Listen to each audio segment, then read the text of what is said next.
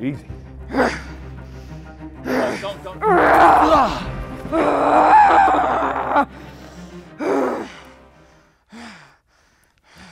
And cut.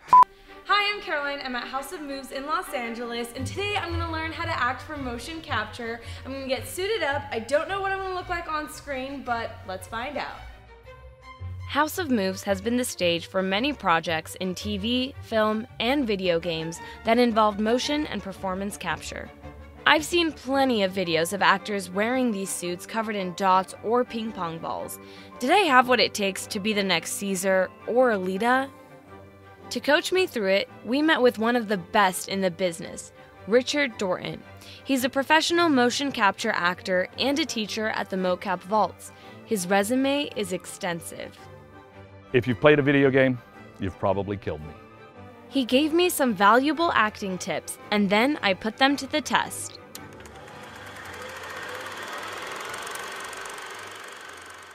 But first, a little background on motion and performance capture.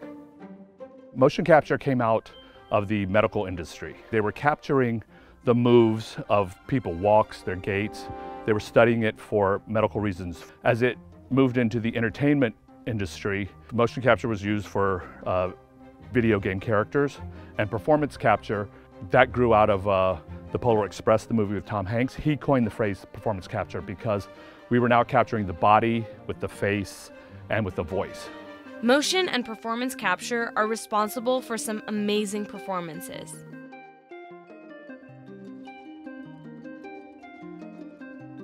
Now it was my turn to get suited up. Not itchy or anything, so it's pretty comfortable. Like, it's kind of like your workout clothes. This is fun.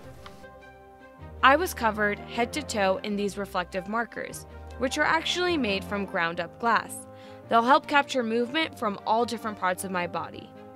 Why do I feel like a mannequin? Through some sort of miracle of technology, I was going to be transformed into one of the creatures from the 2016 online game Paragon. I would be a character named Grux and this soldier. But first, I had to get a full body scan. Lean forward, lean back. Side to side. Twist, twist. Reach up to the sky.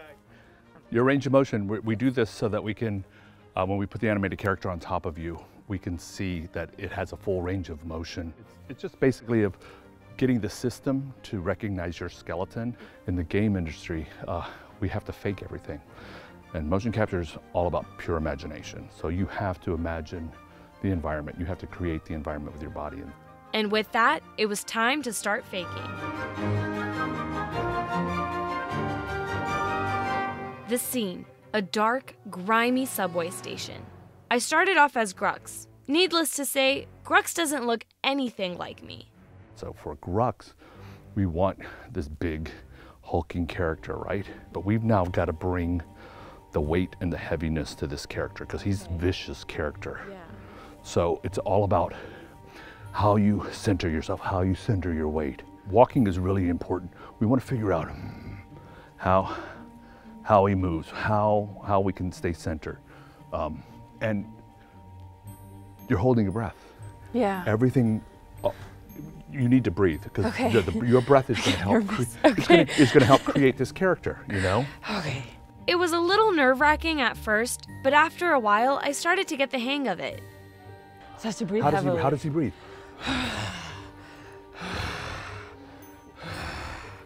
Dorton told me to find the animal that Grux is most similar to and try to imitate what that real-life animal is like. We landed on a rhino. Once I could walk like a mocap monster, I had to adjust to holding weapons. So let's give you something to swing. Oh. Okay. Wow, I'm sweating. And now because these are lightweight, you have to bring the weight to them. You have to make them heavy. But you're a big creature, so they're gonna. I have 0 arm strength, so they're pretty heavy. This is good. But let's just take a swing to the right. And to the left. Maybe the most important part, a trademark roar. Oh, okay. You gotta have your big big growl. Okay. It's gonna be loud. That's why we're here.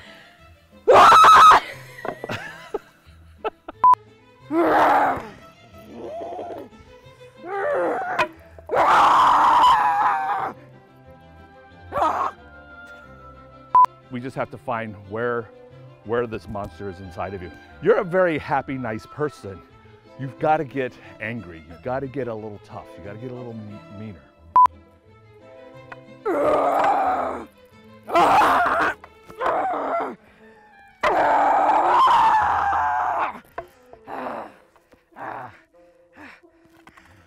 Once I felt more comfortable and found a character motivation, I was ready to fight.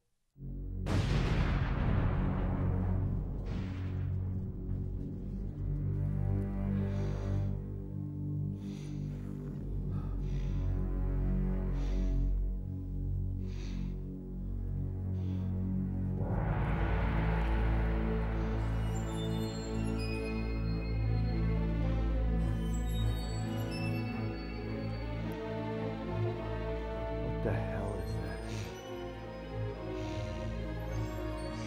Easy. Don't make, please don't.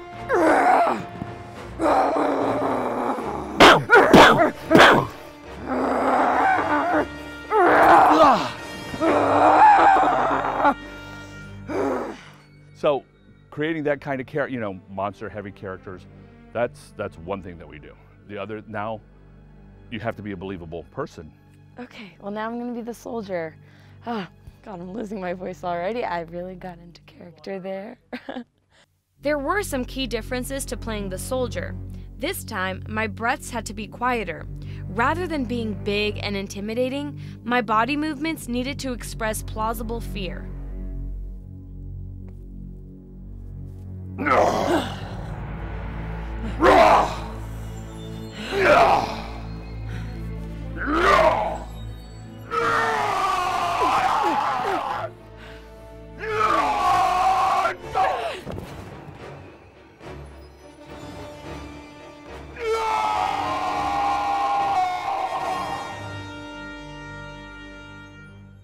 And up, T-pose. The real key to giving a great mocap performance is actually pretty straightforward. The technology has really helped performance capture. I mean, there were certain things we couldn't do early on. We couldn't cross our arms because the markers would get blocked. I tell my students, don't let the technology interfere with your performance. That's not your job. Your job is to perform, and the post-production, it's their job to fix it if they need to.